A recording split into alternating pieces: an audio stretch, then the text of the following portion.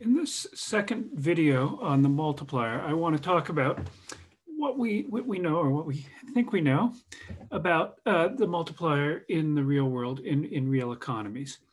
So as we know, the multiplier is essentially a ratio. It's a ratio between an autonomous change in spending. We usually think of this as a change in government spending or government taxes in some cases, and the final change in GDP.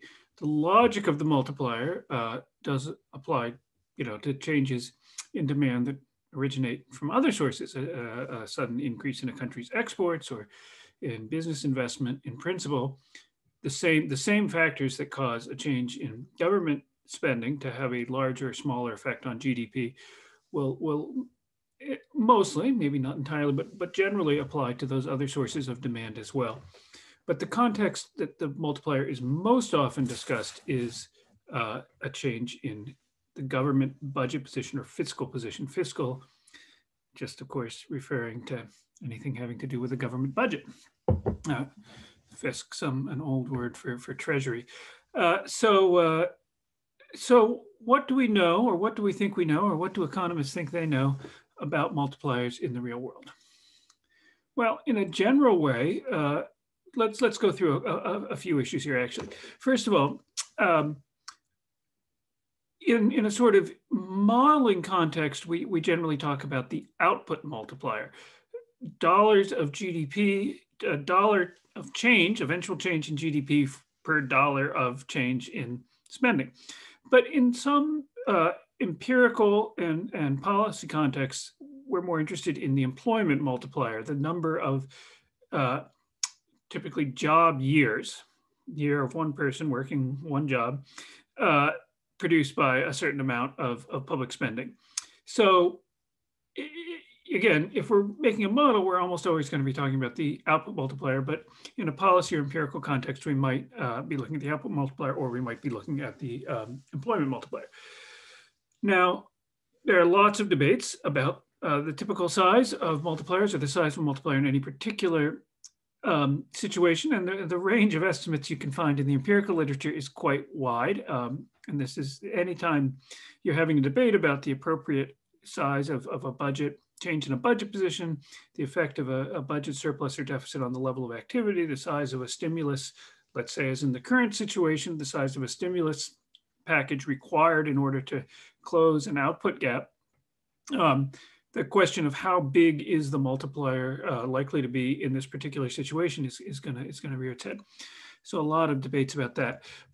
There's also, debates about what are in general the factors that are going to make a multiplier larger or smaller, and what are the situations in which a multiplier will be larger or smaller. And one particularly central issue here is the question of monetary accommodation.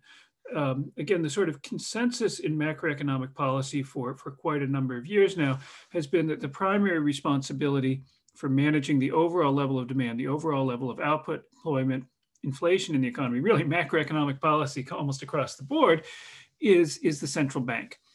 And if we imagine that, so a central question then becomes if a change in the budget position, a change in the level of spending or taxes would produce a change in the level of output and the variables associated with output, like employment and inflation, will that effect, in a sense, be allowed to actually take place, or will the central bank try to offset it in some way? Will the central bank try to cancel out what is happening because of the change in the budget position? So that's the question of monetary accommodation. Accommodation meaning, in some sense, the central bank is going to allow this change to happen, or depending on how you look at things, facilitate allowing this change, versus a lack of monetary accommodation. The central bank is going to follow a policy that's going to tend to cancel out. And a lot of the debates about the size of the fiscal multiplier really are not debates about sort of the economic substance, but the question of whether or not we expect the central bank to accommodate it. Because in general, the view, I think fairly logically, is that if we imagine a situation where the central bank is trying to cancel out what the budget would otherwise be doing, the effect of the budget is going to be smaller. That makes sense.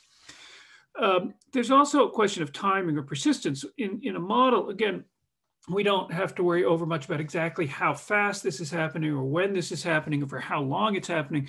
But in any kind of concrete policy setting, we do, and also in empirical research, we do, because, for instance, if we think a multiplier typically takes effect over several years, and we try to measure it by looking at the effective output in the same year as the spending takes place, our estimate is going to be too small. So as we move to the real world, we have to really foreground this question of the time frame over which we think this multiplier process is happening.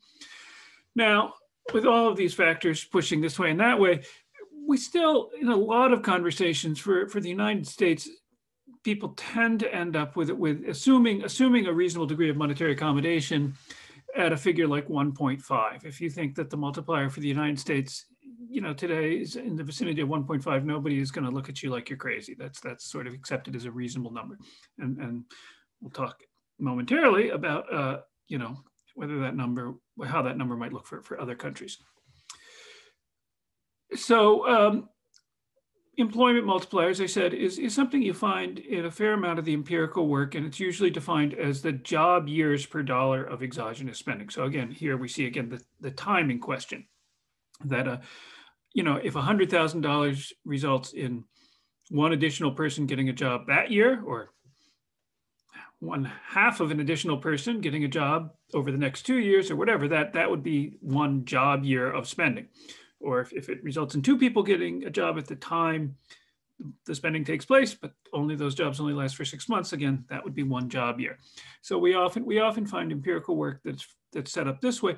The employment multiplier as a concept is actually slightly older than the sort of conventional Keynesian multiplier. It was first sort of, the first sort of discussion of it, analysis of it is Richard Kahn, who we really know as Keynes's protege, one of his most, in the Cambridge circus, which was sort of the kind of Keynes's inner circle when he was developing and then kind of proselytizing for the ideas in the general theory. The Cambridge circus was sort of his inner circle of followers who kind of helped develop and then popularize his ideas. And Richard Kahn was one of the central figures there, but he was also an economist in his own right, and actually, had a notion of the multiplier somewhat earlier than Keynes did, and Keynes perhaps really built his idea on that. But Kahn's version of it was framed in terms of employment per additional dollar of spending, as opposed to output per dollar of additional spending.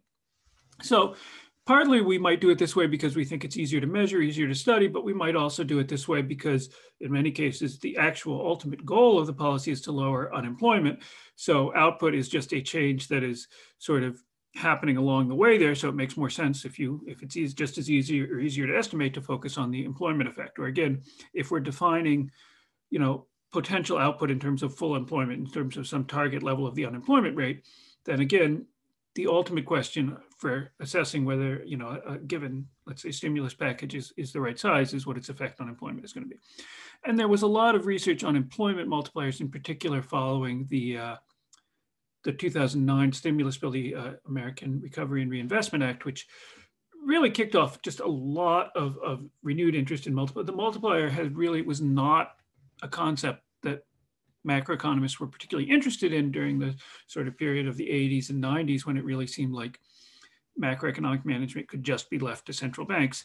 And after the great financial crisis of a bit over a decade ago, and the clear evidence that central banks and conventional monetary policy were not able to stabilize demand, it really triggered off this real renewed interest in estimating multipliers and thinking about multipliers. So this is from Gabriel Chodorow-Reich, a young economist, youngish economist. This is from a paper that he wrote a few years ago, just sort of summarizing kind of the state of the discussion on employment multipliers. I believe his dissertation, which got him a job at Harvard, was on the effectiveness of the 2009 stimulus bill in boosting demand. Berkeley guy. Anyway, this is from a paper of his, sort of looking at just a variety of studies of employment multipliers. As you can see, the effects are estimated in terms of job years per $100,000 of additional spending, and we get numbers. His 2012 paper, which again I believe is the published version of his dissertation, he ended up with a 3.8. Each $100,000 of additional spending, looking specifically at the federal assistance Medicaid. It was for various reasons he thought that you could get a particularly clean identification. This is the thing empirical economists are always worried about. How do you know that the thing that you're measuring is actually the thing you're interested in? This is the problem of identification. He thought he could get a particularly clean identification if he looked at Medicaid spending, and using that found each $100,000 of additional spending produced nearly 4 additional job years of employment. But you can see, the studies in here. There's a range of estimates. Aaron Dubé, who we talk about, you guys are familiar probably with him, who's well known for his work on the minimum wage, but he's also looked at this. He came up with a somewhat smaller but comparable number of about 3.3. A number of other studies have found considerably lower numbers. I believe all of these studies here are looking at U.S., the United States. Obviously, there are other studies that have been done in Europe, but you can see a range of estimates. The low estimates are a bit below 1. The high estimates are, almost 4.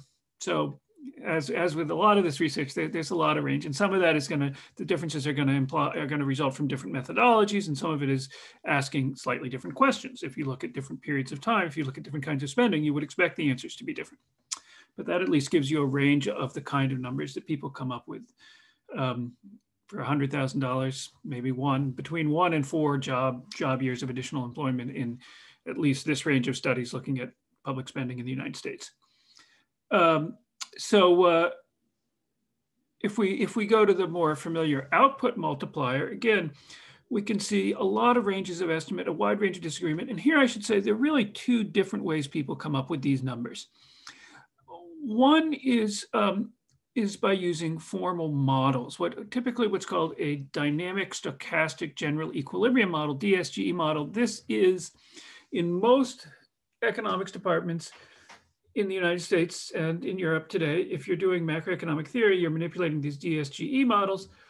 I'm going to say, frankly, I don't find these things informative about real economies. I don't feel any need to teach people. They're not super mathematical, but they're mathematical enough that they're very demanding. You have to invest quite a bit of time and mental energy, like all of your macroeconomics training in a lot of economic PhD programs in learning to be fluent in working with these models. And in my opinion, they're just not, for reasons I'm not going to get into now, they're not informative about real economy. So there are a lot of these model-based estimates that I just would push to one side as simply not telling us anything. But there's also a lot of, mainstream economists have plenty of interesting stuff to say, especially when they're doing empirical work. And there are plenty of statistical estimates of the multiplier that I think we can learn something from.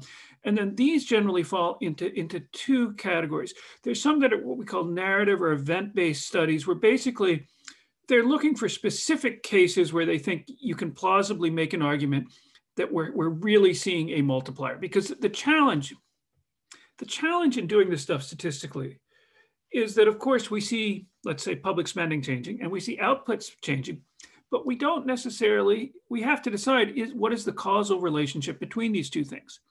For instance, if an economy goes into a recession and unemployment rises, government spending is going to increase in a lot of areas. Let's say unemployment insurance spending is going to go up. In the US, disability insurance really functions as a kind of safety net. People sign up for disability benefits when they can't find a job, because that's one of the few reasonably generous, social insurance benefits the United States has. So spending in areas like that, of course, Medicaid spending, Medicare spending, Medicaid spending if people lose their health insurance and so on, may go up in a recession. So if you just naively look, you say, look, government spending is going up, output and employment are going down, the multiplier must be negative. But obviously we know that's not what's going on. On the other hand, there might also be periods of time where, for whatever reason, the government is spending more, but the output is rising. If there's a boom, maybe that allows the government to increase its spending, and there's no causal relationship. So we need to actually find, so an event-based study is saying, basically, here's a case where we can be confident government spending is sort of changing on its own, and then we can look at the effects of output that follow that. A lot of these things historically use military spending because the assumption was that changes in military spending are not going to be driven by sort of the domestic economic situation. They're driven by whatever the political priorities of the government in power, the foreign situation. So, or you try to identify specific cases, and some of this actually does get into sort of more historical work where you actually look at the budget debates and say, well, where's a case where you can identify a big change in spending or taxes that really doesn't seem to have been motivated by anything going on in the economy? And then we can say, okay, if there's a change in output and employment that follows that, we can say, okay, we can attribute that, to being, at least plausibly the result of the change in spending. So that's sort of, and the other is what's called VAR studies, vector autoregression studies, which are just basically, you get a bunch of long time series data on the stuff you're interested in, you throw it in a pot, and you just look if there's any systematic pattern where certain things are changing after other things.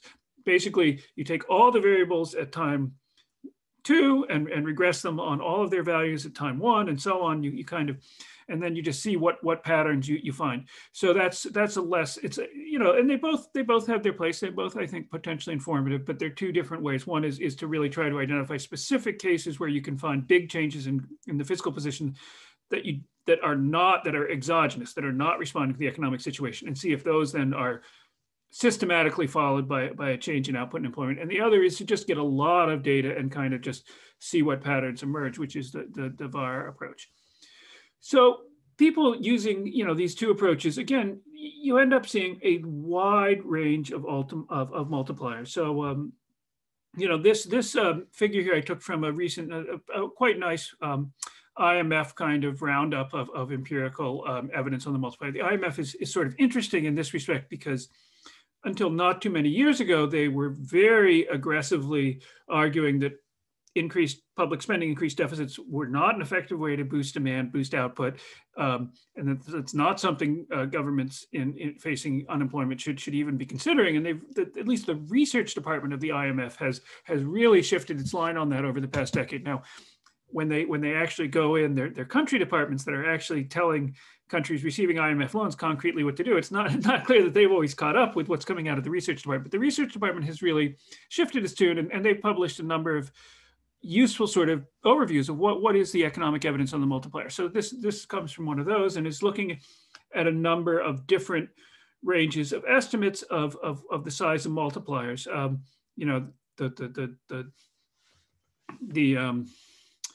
The big black box here being where most of the estimates fall, and then the full range being shown here. So and then you see here what we've seen here. They've got spending multipliers on this side, tax multipliers on this side, and then they're looking at estimates that are in this case they're looking only at the VAR, empirical estimates, and the DSG model-based estimates. You'll notice there's not much difference between them. And of course, the reason is that when people are making these models, they generally tune the model so it produces something that looks reasonable based on the empirical evidence. It's not really independent confirmation. So, you can see that there's just a wide range of estimates. In general, the estimated multipliers are slightly higher. For the US, you can see the range for the US that they report here goes from a bit under 0.5 as high as 2. The center of gravity here is between 1 and 1.5 in this particular sample. The estimates in Europe are a bit lower. Most of them are below 1. And just to pause here for a moment, there is a sort of critical difference when your multiplier is at 0 and 1. And so let me just clarify. A negative multiplier means that total output declines when government spending rises. That an increase in government spending reduces private spending by so much that the net effect on GDP is negative. You'll notice that there are very, very few, basically no, there's a couple of the model-based estimates that are slightly negative here. There are no empirical estimates in this set of papers that they reviewed that show a negative multiplier of less than 0. A multiplier of 1 is important because that means that the change in output is at least as large as the change in government spending. If the multiplier is greater than 1, it means that in addition to the boost to GDP that comes from the government spending itself, there is additional private spending that's brought in. In other words, that there's no crowding out. When the multiplier is greater than 1, there is no crowding out. Not only do you get whatever the benefits were of the government spending, but you get additional private spending on top of that. If the multiplier is between 0 and 1, then the spending does raise overall GDP, but private spending goes down. Part of that increase in public spending is canceled out by a reduction of private spending. So if the multiplier is less than 1, there is some crowding out. If the multiplier is greater than 1, there is no crowding out. So that line here is important. And you can see in this particular sample of papers, most, although not all of them, find multipliers of less than 1. And again, they generally are a little bit lower in Europe than in the United States, which is I think, there's actually good reasons why we would actually expect that to be the case. And then the multipliers are quite a bit larger and on spending changes and tax changes, implying that, again, for I think good reason, we would expect the effect on GDP from a change in public spending to be greater than something that happens on the tax side. So that's just a sense of the range of estimates that are out there. So what then influences the multiplier? Why would we expect the multiplier to be lower or higher? Well, some of the factors we can get from our simple model of the multiplier. Our simple, Keynesian model of the multiplier that we talked about in terms of the algebra of it in the last lecture makes some predictions for us. For instance, a country with that's more open to foreign trade is probably going to have a lower multiplier, and that's, I think, both. The algebra tells us that, but it's also a very reasonable thing to believe, because an increase in a country that's very open to trade, an increase in spending in that country, a lot of that is going to increase demand in its trade partners. So in a sense, the multiplier isn't smaller, but if you measure it at the level of a single country, it's going to look smaller because more of that induced demand is showing up somewhere else. And that's one reason why I think we shouldn't be surprised to see a lower multiplier in research, looking at European countries in the United States, because European countries across the board trade more than the United States does. If households are liquidity constrained, we would expect a larger multiplier. And that means essentially how much is people's consumption spending dependent on their current income? How much capacity do people have to spend money independent of what they currently earn, either because they have liquid savings that they can spend down or because they have access to credit? That's obviously going to be important because it's one of the main factors, one of the two factors that generates this link, or three factors, I guess. One of the two important factors that generates this link from income to consumption that is captured in the consumption function. It also means, it's another way of looking at it is if households are liquidity constrained, the marginal propensity to save is going to be very low. If relatively few households are liquidity constrained, if people already have plenty of liquid savings or plenty of access to credit, there's not as much reason to expect that a current increase in their income is going to lead them to consume more. It could lead them to just draw down less of their existing savings or use less of their credit, or, so if households are liquidity constrained, we would expect a high multiplier. And that's something that's going to vary over time, but also, across countries, depending on various institutional factors. We think, again, that liquidity is probably going to be higher for direct public spending than for transfers. And again, there's a basic reason in the algebra we can see that. If you have direct public spending, meaning something that counts in G, building a road, building a hospital, renovating a schoolhouse, adding military spending, then that adds to GDP immediately as the spending takes place. And then, of course, the incomes that the spending generates produce additional consumption spending down the road. If you're doing transfers, you don't get that initial hit. You only get the induced consumption spending. So in a sense, whatever is paid, whatever is saved or paid in taxes is subtracted right up front when you're talking about transfer spending. Also, there may be an additional delay because people, even liquidity constrained households, don't necessarily respond to a change in their income immediately. So in general, we think direct public spending is going to have a higher multiplier than transfers are. When there's more excess capacity in the economy. So this, we talk about potential output. It's a target, maybe a well-defined one, maybe not a well-defined one, but it's also, there is a fact of the matter. How easy is it for businesses to increase output when they see increased demand? In general, we think in the kind of economy we live in, most businesses, most of the time, are well away from their capacity constraints.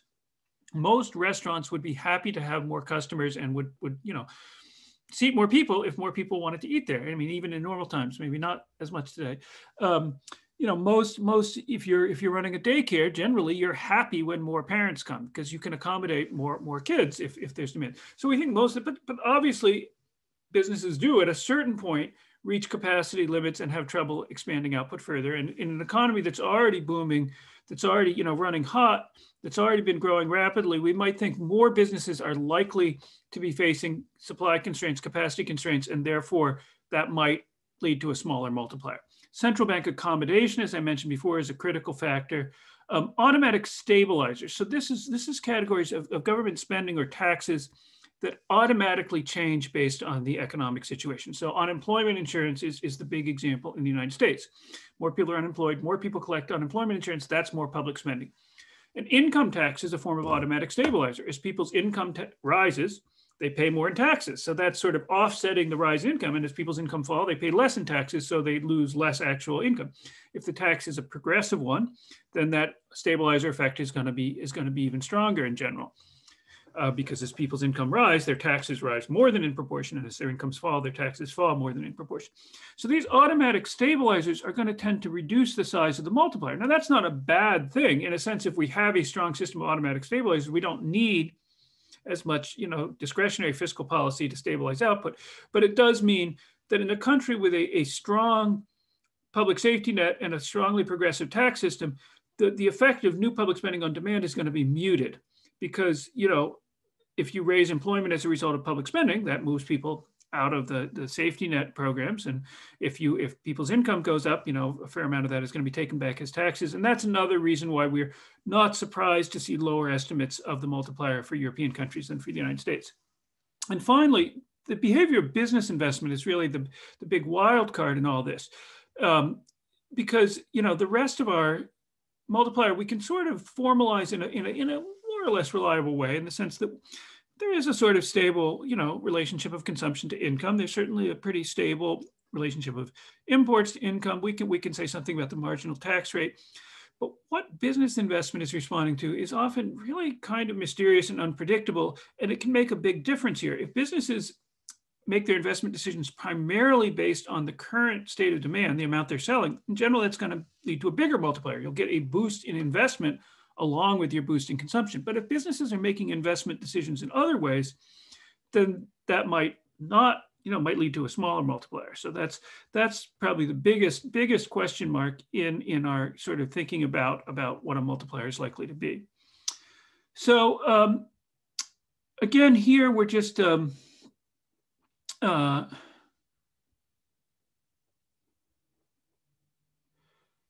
looking at this actually shows a couple of these dimensions, looking at you know, the multipliers estimated in this case from the same IMF paper for 4 countries: the United States, Germany, Japan, and the UK.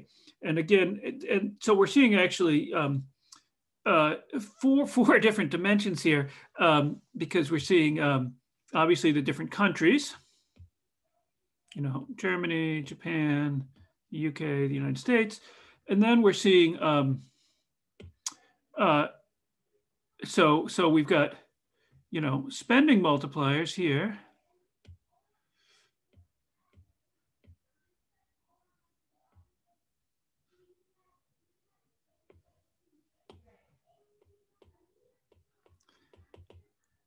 And then tax multipliers, you know, the second darker set of columns are the tax multipliers. So you can see for Germany and the United States, the tax multipliers are estimated as being smaller than the spending multipliers for whatever reason.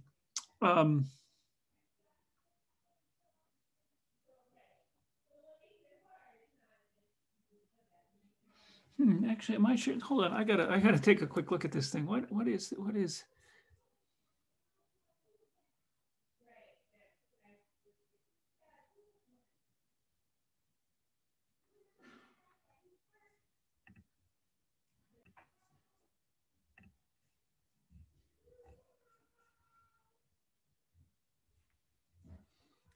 All right, so let's see here.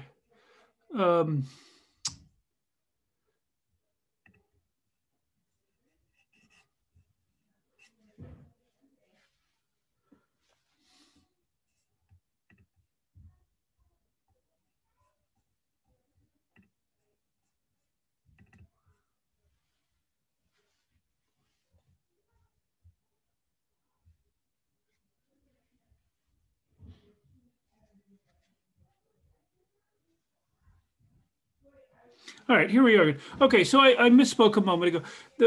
Let me tell you what's actually here. What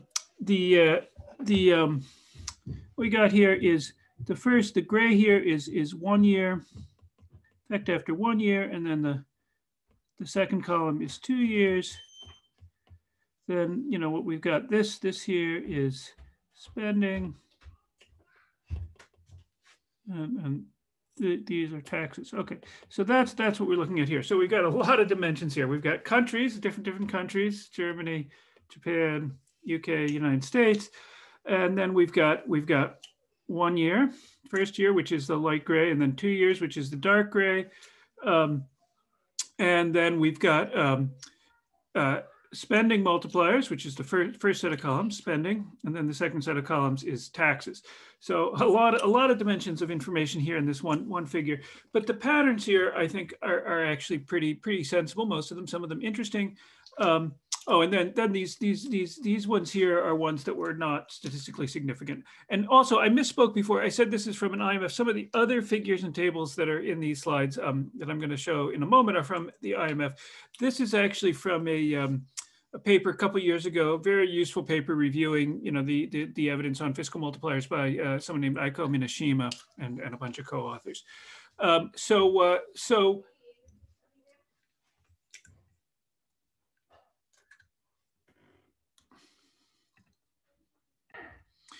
Right. So what we've got here, the patterns pretty much make sense. First of all, as you can see, the values estimated for the U.S. here are higher than for Germany or the UK. You see that the high estimate here is with a negative output gap. There, you know, the central. This is just averaging together a bunch of empirical studies. That the typical result was 1.7. So again, as I said, 1.5 for the U.S. for a typical multiplier is a reasonable number. They're showing here, in the case of the United States, the impact diminishes over 2 years. So in the first year, 1.7, second year, 1.2, if there's a negative output gap. If you start from a situation where the economy is below potential, if you start from a situation where the economy is operating already above potential, the multipliers, although still positive, and in fact still greater than 1, or at least equal to 1, are somewhat lower. And that same pattern is true in all of these countries. The multiplier with a positive output gap is lower than the multiplier with a negative output gap. You can also see that for all of these, the effect of tax changes is smaller than the effect of spending changes. In fact, for the US and for the UK, there's the effect of tax changes is not significantly different from 0. And in Japan, if the output gap is already positive, the effect of tax cut is actually found to be negative. Whether or not we believe that, but certainly consistently, the multiplier from tax changes is smaller than the multiplier from spending changes. The multiplier with a negative output gap is bigger than the multiplier with a positive output gap. The multiplier in the US and Japan, which are quite close countries, people have this idea of Japan as being this powerhouse in world trade, which historically it's certainly been very successful. But Japan is actually a country of the major countries in the world, one of the ones where foreign trade makes up the smallest part of their economy. So it's not surprising for that reason that we would find a larger multiplier there. And Germany and the UK, European countries, you know, big countries in the scale of things, but smaller than the US. And I think Germany is somewhat smaller even than Japan, and certainly more open to trade than Japan. So for that reason, we're not surprised to see a smaller multiplier there. The UK estimates are very low. I'm not sure what to make of that or whether I would believe that completely, but the general pattern here, I think, is consistent with what you're going to see in a lot of the empirical research. In general, the US, if we compare it to most other countries, is probably going to have one of the higher multipliers. Again, maybe not the highest. Maybe Japan, it might be reasonable. Japan's actually a bit higher, but in general, one of the higher ones. So now this, again, making the same point here, this is comparing. Down here, we've got openness to trade. So this is down here, we've got trade as a share of GDP. So these numbers at the bottom, you know, there's some countries where imports make up, you know, close to 70%. This is looking at the OECD, the Club of Rich Countries. In the smallest ones, you know, maybe Belgium, the Netherlands, you know, imports might make up the majority of GDP. close to 70% over on the right. In some countries like the US and Japan, which are going to be these two here, are going to be the US and Japan. Imports are maybe 25% or less of GDP. And those are the countries where, the estimated, then over here is the multiplier. Again, this is just sort of looking at a bunch of empirical studies and averaging the findings together. The multiplier in the US and Japan is found to be significantly greater than in any of the other rich countries. And, that's not surprising because these are countries that are relatively less, they're large countries that are not very open to trade. And there may be other factors influencing that as well. But you can see the general pattern here. There's certainly not a tight relationship, but the general pattern is down here where we've got countries that are very open to trade. The general finding is multipliers are small. Over here where we've got countries that are less open to trade, the general finding is multipliers are larger. So that's not surprising from the algebra and not surprising in the real world, and is consistent with what the bulk of the literature seems to show.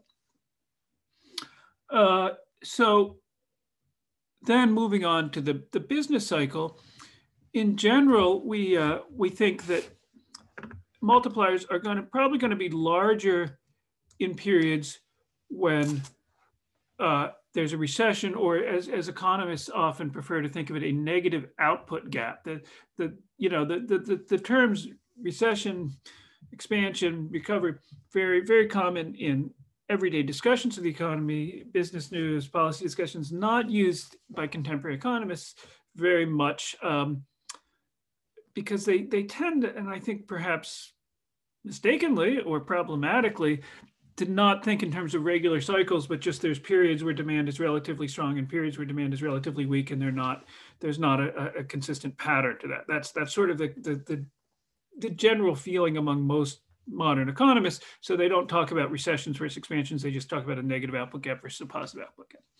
For our purposes, we don't need to worry about that difference in nomenclature. A negative output gap or recession, same thing.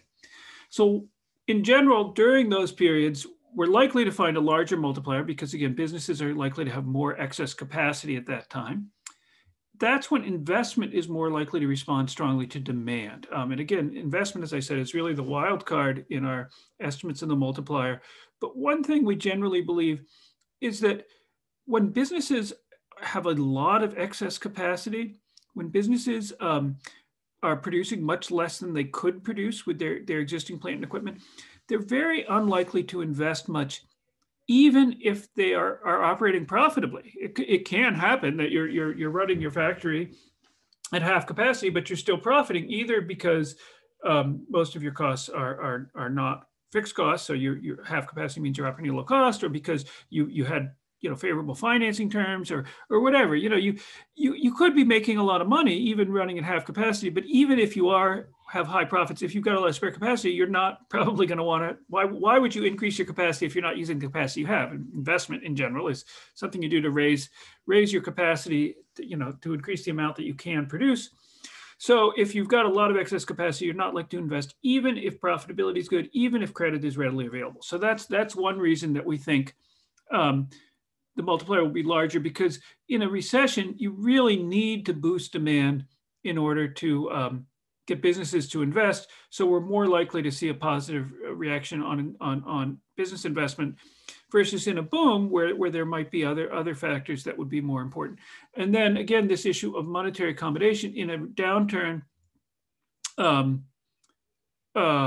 central banks presumably are hoping to boost output already, so they're not going to be inclined to offset what the fiscal authorities are doing if there's some kind of stimulus coming from the budget, or let's say a stimulus from a big boost in exports or something.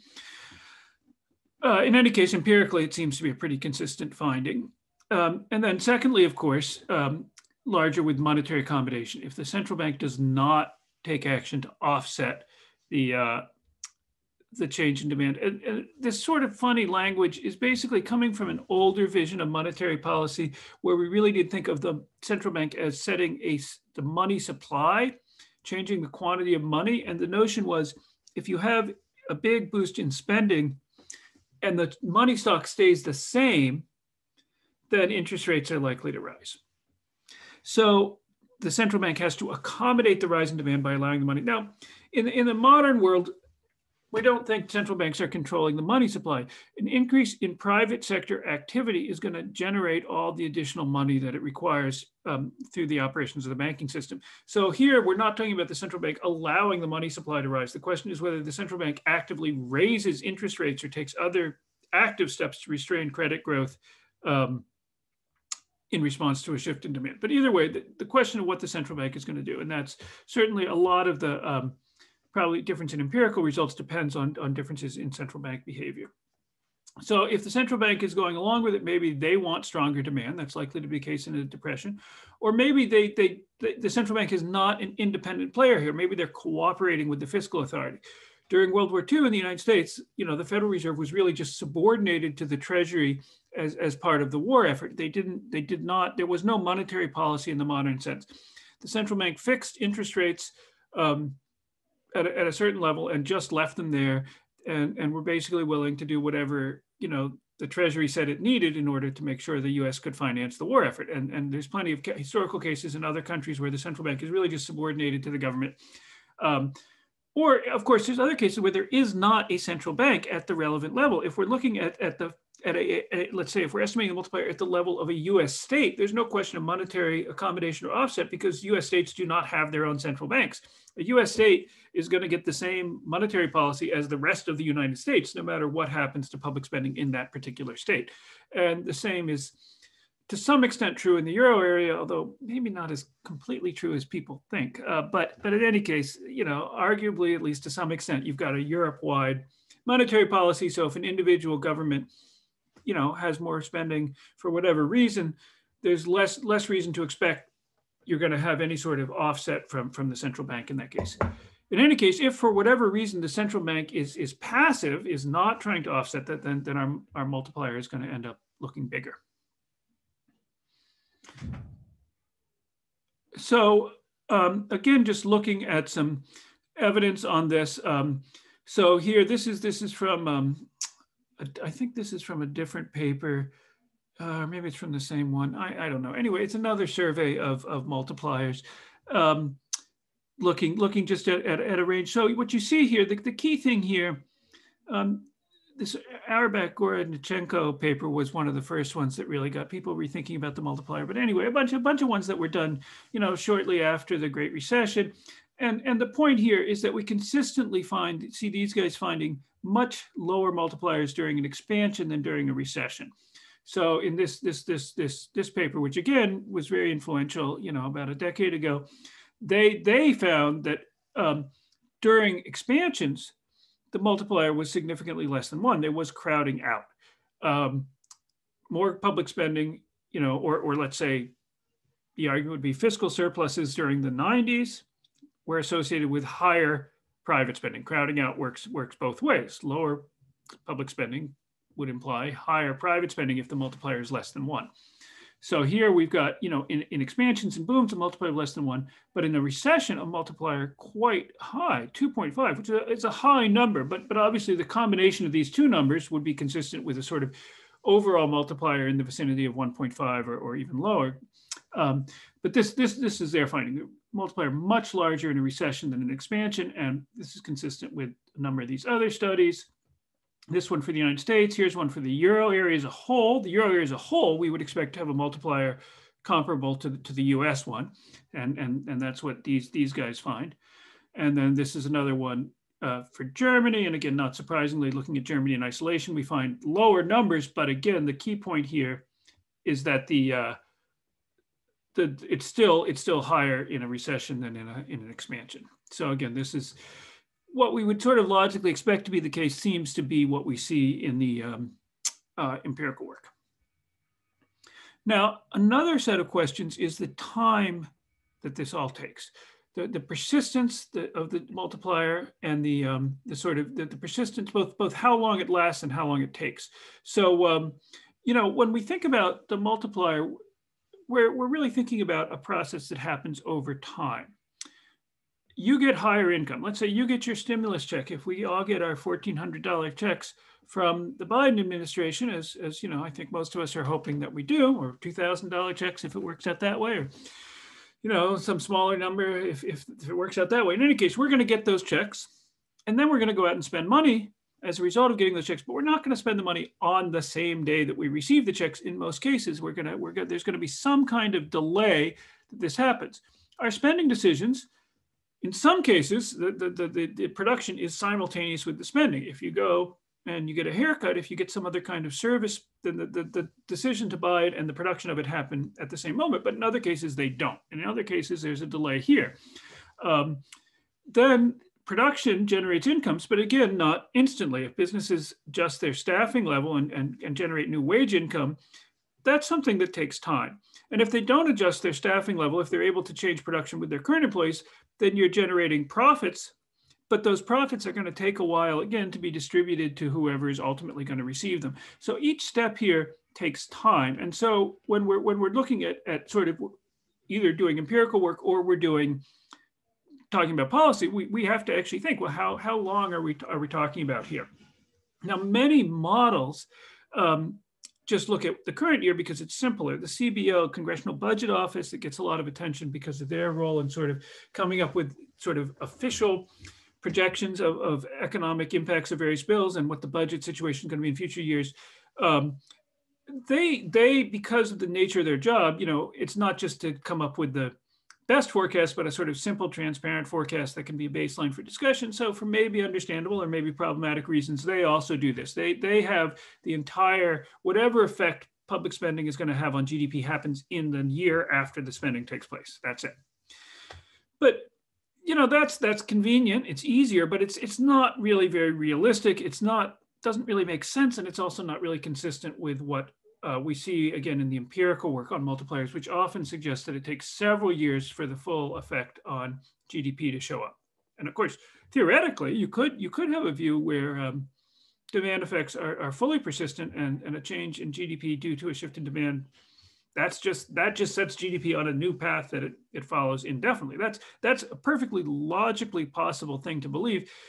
It's not what people who talk about multipliers generally do believe. And most of the empirical work does seem to suggest an effect that sort of falls off over time. But we can debate that one. But in any case, what does seem to be pretty clear is that there's at least some effects well beyond the period in which the spending takes place. And the total effect, might be multiple times what you see in the initial year. So this table does come from the IMF, and this is not based on any specific study. It's sort of their representative example of what, based on the research they survey, what a kind of typical impact might look like. So here, in their sort of typical case, this is they talk about in terms of fiscal tightening rather than expansion. These terms get used: loosening, expansion, tightening, contraction, just synonyms. Fiscal tightening means moving the budget towards surplus, a reduction in spending or increase in taxes. So in their sort of representative case, the multiplier, if we just look at the year in which the change actually takes place, is going to be 0.8. It's going to be less than 1 in that year. But then it's going to be increased to 1 in the following year. And then we'll see an effect 2 years after the spending. 2 years after the spending, the effect is going to be pretty comparable to what it was in the year of the spending. And then there's still going to be a noticeable effect 3 years after the spending. So if you took something like this seriously, then you'd say, if the stimulus bill gets signed and the money checks start going out right now, that's going to have a significant effect on GDP in 2021, but it's going to have an even bigger effect on GDP in 2022, a substantial effect on GDP in 2023, and a noticeable effect on GDP in 2024. So again, this is just sort of a representative case, but again, this is an IMF kind of review of kind of the literature, and then they kind of summarizing like what typically based on these studies would we think the time pattern might look like. So that's, again, if we're having a policy debate, let's say about the Biden stimulus now, we really do need to have some view on this, how much of the effect is going to show up in this year and how much in future years, because if it's mostly, here you can see, just again, using these numbers, they've got a total multiplier of 2.7, but it's spread out over 4 years. So, only less than a third of that impact is in the year that the spending actually takes place. So if we believe something like this, then if we're trying to assess the appropriate size of a stimulus, we really should not just be asking what's the output gap in 2021, but what do we expect it's going to be in 2022, 2023, 2024? If we believe, which a lot of people do believe, there's going to be a substantial output gap in those out years as well, then the appropriate size of the stimulus package is going to get, it should be bigger because you're having a big effect in those future years as well. But in any case, whether you believe this or whether you think like the CBO that it's more front loaded, as soon as we're talking about multipliers in the real world, it is something you have to have a view on one way or the other. Finally, the sort of hardest piece of this is the question of investment.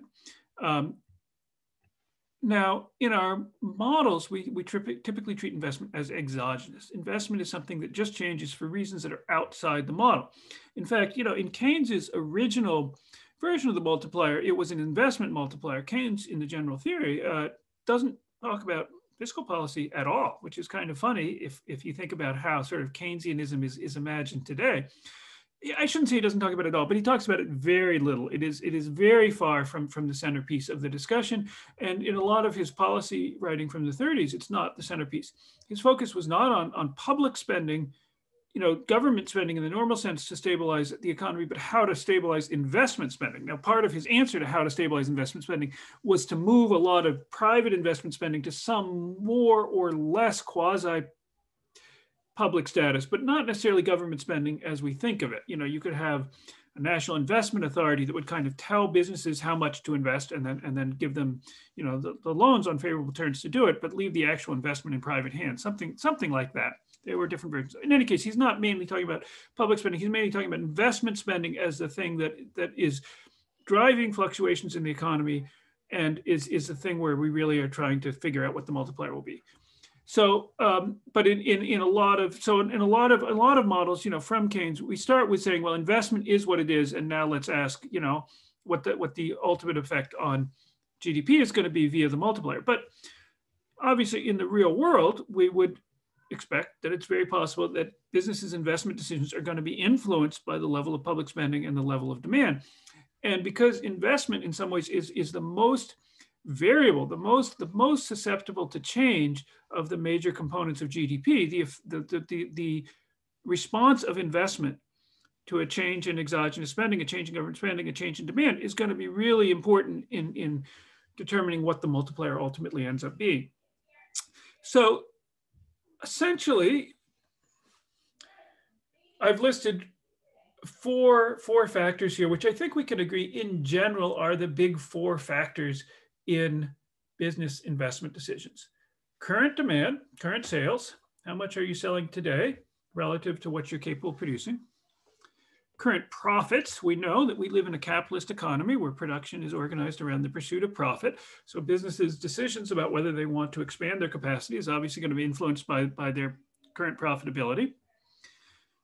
In a lot of cases, also businesses pay for investment out of their current profits. So that's a second channel these matter. Then financing. Okay, in many cases, they pay for investment out of current profits, but in many more cases, they pay for investment by borrowing the money in some form or very rarely issuing stock. So that's financing. So the conditions under which they can finance investment are going to influence investment. If it's easy to get loans, if interest rates are low, if credit is relatively available, all else equal, we'll expect to see more investment. If it's very hard to get loans, if interest rates are high, if businesses are having trouble servicing their existing debt already and want to, reduce their debt, we'll expect to see investment is low. And finally, there's this piece, which is business confidence, which is an interesting question, but obviously there is a big subjective element to investment. And so the sort of mood of business owners is going to be a factor. So how are these different factors going to influence the multiplier? Well, if we think investment, just to be clear, I wrote I for investment. If we think investment is going to respond strongly to demand, to current demand, then we're going to see a larger multiplier because, as you spend money, you go to the restaurant, you buy a meal. Okay, that meal counts in GDP. That's part of C, consumption. But in addition, in order to serve more customers, the restaurant has to hire more servers and busboys and the rest of it. And so they're then getting an income. They go out and spend money, and that's additional consumption spending we see, and so on. But in addition, if business is good enough, the restaurant may decide they want to expand, acquire more space, make those outdoor seating areas permanent. I don't think that actually takes a lot of investment, but it takes some. And so if businesses are basing their investment decisions on current output, then we're going to see a big multiplier. And residential investment also could be grouped in here, because if that's responsive for the same types of reasons consumption is to current income, that's a big factor as well. So if we've got a strongly, if the big factor in investment is demand, we're going to tend to see a bigger multiplier. A stronger positive response to increases in public spending. If investment depends on current profits, we will probably also see a larger multiplier, because again, the level of capacity utilization is a big factor in profitability. Generally speaking, you're selling goods at a positive margin. You are selling goods at a positive markup. You're selling goods at greater than the cost of producing them. And therefore, every additional good you sell is an addition to your profits. And if you if you can sell more with your current capital stock, then it's also an increase in the rate of profit that you are making. So in general, we would expect to see this factor increasing the multiplier, but not always, because other things happen when output rises. In particular, the costs of business may also rise. If wages tend to rise as a result of strong demand, and there's lots of good reason to think they do, that might seem positive from the point of view of the multiplier, because that's effectively going to be a stronger response of consumption. But on the flip side, if wages rise as a result of stronger demand and stronger employment and stronger labor market, then that is coming out of corporate profits, and therefore you're going to have lower profitability and potentially a negative effect on investment from there. And we could also potentially see the same thing with things like urban rents. If you get a boom, real estate demand gets stronger, certainly a big factor in New York. Commercial rents go up, and so profits actually could decline in a boom because of that, and that might offset the multiplier. So in general, we think the relationship from profits to investment probably strengthens the multiplier, but under some circumstances, it might go the other way. Now, if financing is the big factor, if the big constraint on investment is can you pay for it, meaning can you borrow money on reasonable terms in order to pay for it, then that's where this question of monetary accommodation really is going to become decisive. If the central bank is raising interest rates to offset a boom that they see as excessive, that they see is likely to lead to overheating in the economy, that's going to show up, first of all, in a decline in investment. Investment is the component of GDP that's really sensitive to interest rates. So if we think we're not going to have monetary accommodation, we think the central bank is going to be raising interest rates, then we're going to see typically a decline in investment, and especially, again, residential investment, housing construction is I think pretty clearly under most circumstances the most interest sensitive part of the economy. So that's probably the big place. If there's a negative effect here, that's going to show up. On the other hand, if there's a boom, that factor is not going to come into play. And it's even conceivable that over the course of a boom, credit gets easier. Banks get more optimistic, more willing to lend, and so this factor can actually increase the size of the multiplier. And then we get to this thing, and this is the real fly in the ointment here, because we do have an economy, a political system in which investment decisions are predominantly in the hands of the owners of wealth. There are professional managers at most corporations, but those managers are on some level, to some degree, answer to the shareholders who are the notional owners of those corporations. And of course, today, those managers at the top level themselves typically are very, very wealthy people and major shareholders in the companies they manage. So the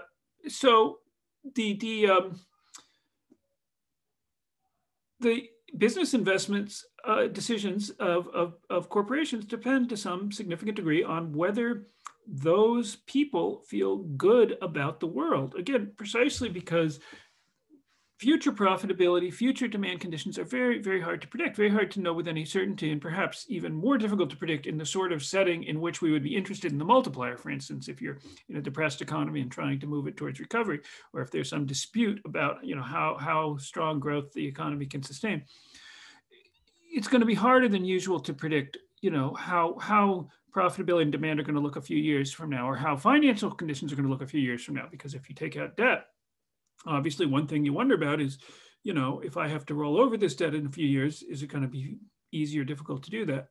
Or if you're going to, spend down your financial reserves, you wonder, if some other expense comes up, can I easily, get credit, or would I be better off holding onto these reserves? So all those sorts of things really, really depend in some degree on the sort of mood, the confidence of business owners. And this, historically has been a big problem for countries that have sought to use fiscal policy aggressively, because the dependence on private investment means that if a government begins taking actions that the wealth owners see as unsound, unsustainable, threatening, likely to lead to a redistribution of wealth, or to political programs they're against, or to an empowerment of workers because of low unemployment, that may really undermine their willingness to invest. This is the theme of Michael Koletsky's political aspects of full employment, which most of you have read, I believe. But it's also something that's been a real challenge for left-wing governments, from early in the 20th century. And, certainly in certain places, there's an argument, Wolfgang Streeck, who some of you may have read, has made this argument, I think, very forcefully, maybe too forcefully, but it has some relevance for Europe, that the sort of full employment in Europe in the 60s and 70s kind of undermined itself by making businesses pessimistic about the future and unwilling to invest. So this factor can really be, if you're asking, the situation where you might see a negative multiplier, it would be because of a severe negative response of business owners and managers to an expansion in public spending. Now, let me say this gets exaggerated sometimes. There's Albert Alesina and some of his co-authors, then in a somewhat different vein, he's the big name. There's other people who made the same argument. He passed away, I think, about a year ago, Italian economist who was also at Harvard. But a number of other people really made the argument that this factor is so strong that in many cases the multiplier will be negative, and then you get something called expansionary austerity, where a cut in public spending will actually boost GDP because it will have such a strong positive effect on investment due to its effect on business confidence. Now, other people have made fun of this as invoking the confidence fairies, that this is something you can't measure, you can't directly observe, you just say it's out there. And I think clearly the empirical work has not supported this as a general proposition. But, it's something we have to be realistic about, that in an economy that is substantially organized through, private control over our organizations of production and investment decisions, a program that really makes the owners of private wealth very frightened and unhappy is going to have a negative result on investment. And obviously, again, empirically, this does not seem to be a dominant result in many cases. In fact, business owners who are more scared of depression and maybe the social unrest that would lead to, the confidence effect can easily go the other way and strengthen the multiplier. But there is certainly the potential of this factor as playing a role. It's something that, has been emphasized by people on the right, like Alesina, who want to argue for austerity and cutbacks to public spending, but also by people on the left who see it as a problem that public spending programs need to be prepared to overcome, and potentially as an argument for moving, some of those investment decisions into the public sector so that you're no longer as dependent on business confidence. But clearly, if we're thinking about a multiplier in a real world context, this is something that we do have to think about to some degree, although, again, it can also be exaggerated. So just ending with a quote from Keynes, the general theory on this point. He says, it is safe to say that enterprise which depends on hope stretching into the future benefits the community as a whole. There are many useful things we would like to do, all sorts of, let's say, transportation infrastructure, research and development on new drugs or medical treatments, putting up apartment buildings, which last for, a century or more. The one I'm sitting in is 80 years old, but that's actually a relatively newer building by New York standards. So these things last, a lot of our means of production last a long time, and it's good that we have them, but that creates a problem when you're making investment decisions. So Keynes says, it's safe to say that an enterprise which depends on hope stretching into the future benefits the community as a whole. But individual initiative will only be adequate when reasonable calculation is supplemented and supported by animal spirit, so that the thought of ultimate loss, which often overtakes pioneers, as experience undoubtedly tells us in them, is put aside as a healthy man puts aside the expectation of death. This means, unfortunately, so he's saying here, a lot of the useful stuff that we do is going to produce benefits many years in the future, but we can't really predict what's going to happen many years in the future. And it's especially difficult to predict what the sort of financial returns are going to be on this project many years in the future. Because even, a building that lasts, holds up, continues to serve its function, as a place to house people, I can look at the building and see how it's built and the materials and say, this building should last 100 years and function. Is this neighborhood going to be a fancy, pricey, expensive neighborhood where the building will get a high rent? Or is it going to be, a neighborhood that's considered undesirable? What's going to be the type of regulation of rents? What's going to be, the type of taxes that a landlord pays? That second set of questions you don't have to answer if you just want to know, is this a good, well-designed residential building that's going to produce public benefits into the future, social benefits? But you do have to answer them if you're pursuing profit and wondering if it's worth it for you. So the pursuit of profit involves you with a bunch of other much more difficult questions beyond simply the fact that you have to predict the sort of use value of this thing going forward, which is hard enough. So what Keynes says is, people can't calculate it, so they have to just go forward in a sort of confident state that they hope for the best and want to do something.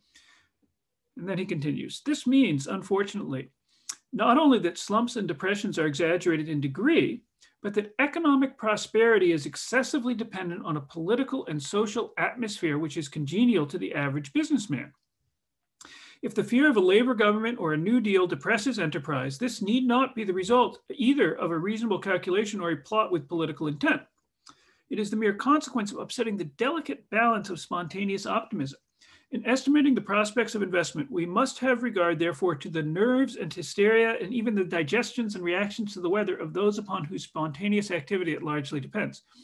So, it's on the one hand, it can be a very conservative argument to say, investment is so irrational on some level that we just have to cater to all of the whims, the hopes, just the digestion, the spontaneous optimism of the people in whom we have entrusted those decisions, or have at least claimed and seized control of those decisions by virtue of owning private wealth. Now we're dependent on keeping them happy if we want all of these useful forms of collective activity to take place.